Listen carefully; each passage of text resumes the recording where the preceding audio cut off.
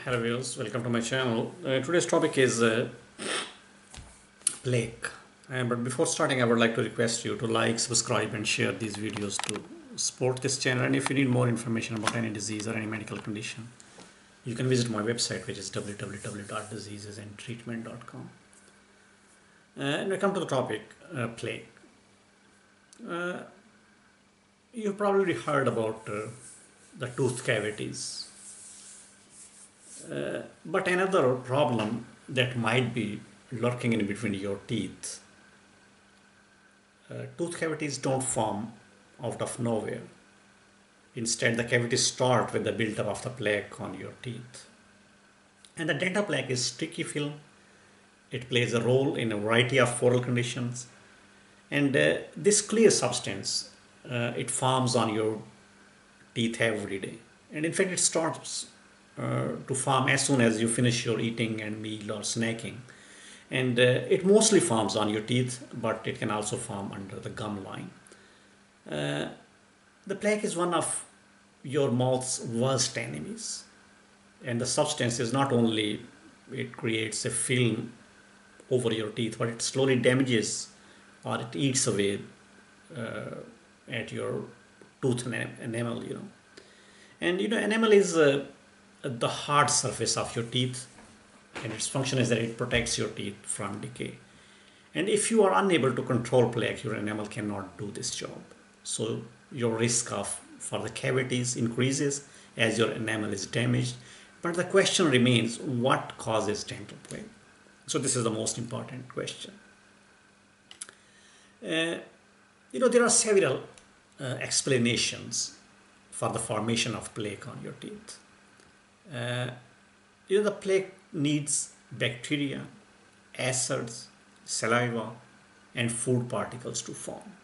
And you may think your mouth is clean and is healthy, but when you eat sugary foods and the carbohydrates, these foods mix with the natural bacteria in your mouth and create an acid. So this acid mixes with saliva and food particles, resulting in the sticky substance, plaque. So that's how it forms. Now the dental plaque is clear, so it's hard to see it on your teeth.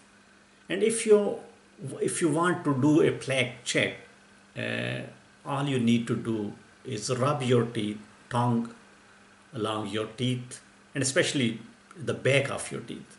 Usually plaque makes the teeth feel rough and slimy. So this is the general test. It also occurs naturally, so you can reduce it and improve the oral health of your mouth. So next thing is how to prevent it, Well, it's important to remove the plaque before it starts to damage the enamel on your teeth. Now, the plaque sticks to the teeth, so the only way to remove it is by brushing your teeth on the regular basis and brushing at least twice a day for at least 2 minutes. So you should also floss once per day to remove any food particles they stuck between your teeth.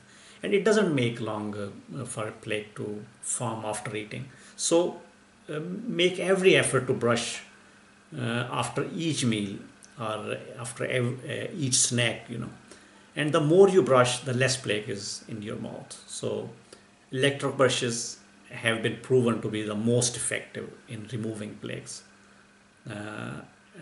It's a statement by the British Dental Health Foundation. And these toothbrushes have like bristles, and their function is that they move in two directions, so which improves the cleaning action. And it also makes sure that you schedule the regular cleaning every 6 months by the dentist, and your dentist can examine your teeth and take the x-rays once in a year. Either your dentist or the dental hygienist, they remove the traces of the plaques and tartar on your teeth using the special dental tools. So it's very important that you arrange the dental visits regularly. Now, plaque doesn't go away, but the certain habits and the good oral hygiene can prevent a build-up.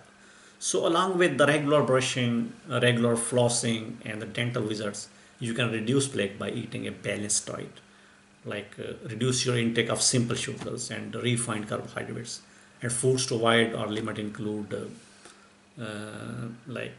candies or cookies and ice creams and potatoes, bread. So you can also reduce plaque by limiting the snacking between the meals, especially during the times when you are not able to brush your teeth. So this way you can decrease the chance of getting it. Well, you know, as we know that everyone has plaque, so uh, it's not a minor dental issue. So the plaque isn't removed is a primary cause of the gum disease known as periodontal disease. And in fact, uh, half of the world, maybe more than half the world populations, they have this periodontal disease. So other complications of the buildup of the plaque may include tooth decay, it may include tooth loss, gingivitis, bad breath, and teeth discoloration. And the longer the plaque remains on your teeth or between your teeth, the harder it is to remove. And the hard plaque that you cannot remove at home is called tartar, and only dentist or the dental hygienist can remove this one. But you should try your best to stop it from happening, like regular brushing, etc. So this way it improves your oral health. Thank you very much for watching this video. If you need more information about any disease or any medical condition, you can visit my website, which is www.diseasesandtreatment.com. Thank you and goodbye.